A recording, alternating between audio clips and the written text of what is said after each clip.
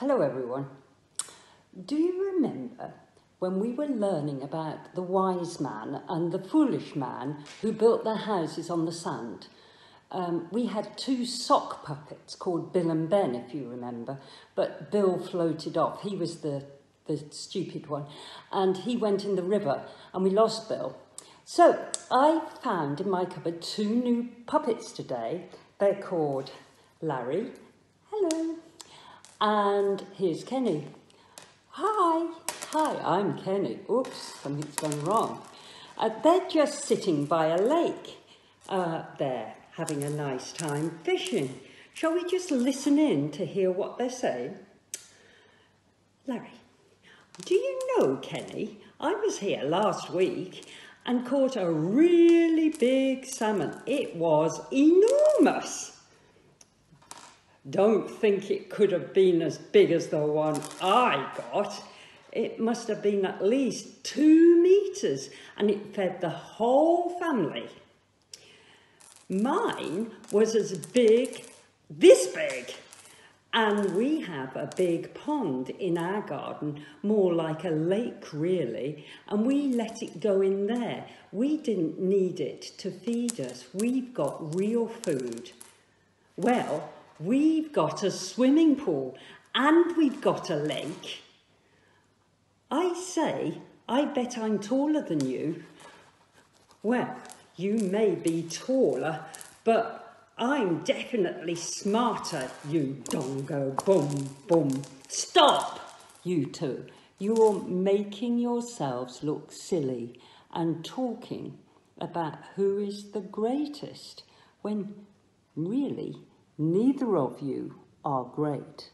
And it reminds me of what we've got to learn today in today's lesson. So, listen in. They were all gathered in one place, and Jesus had just told them that this was going to be their last meal together before he entered a time of suffering.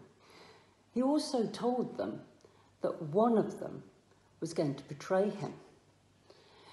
You would think that having heard that news, they'd be so shocked that they wouldn't know what to speak about.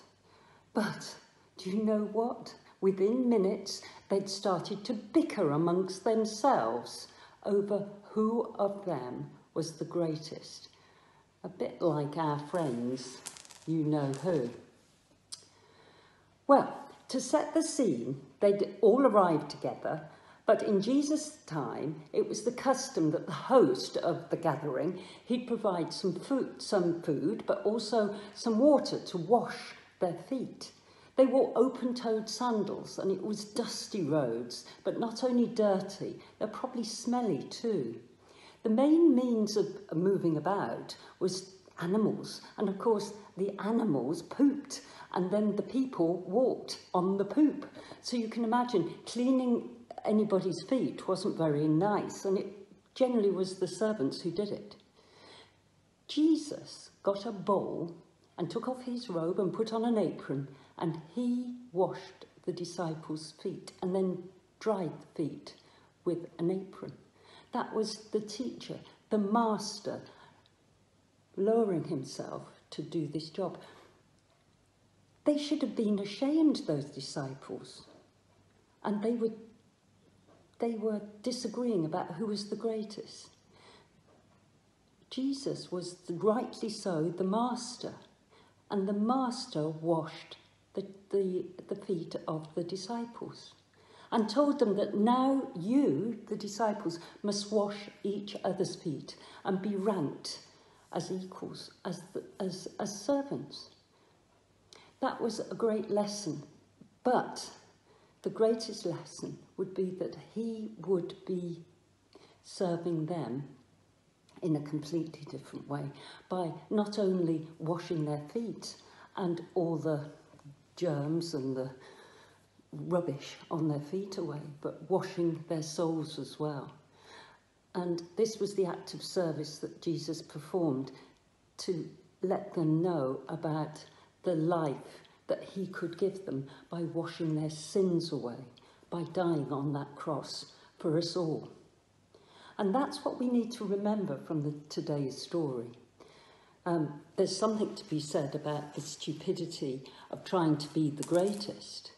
But we must remember that it was Jesus that washed our sins away by dying on that cross. And if you believe that, then you will believe that Jesus is the one and only one that can do that.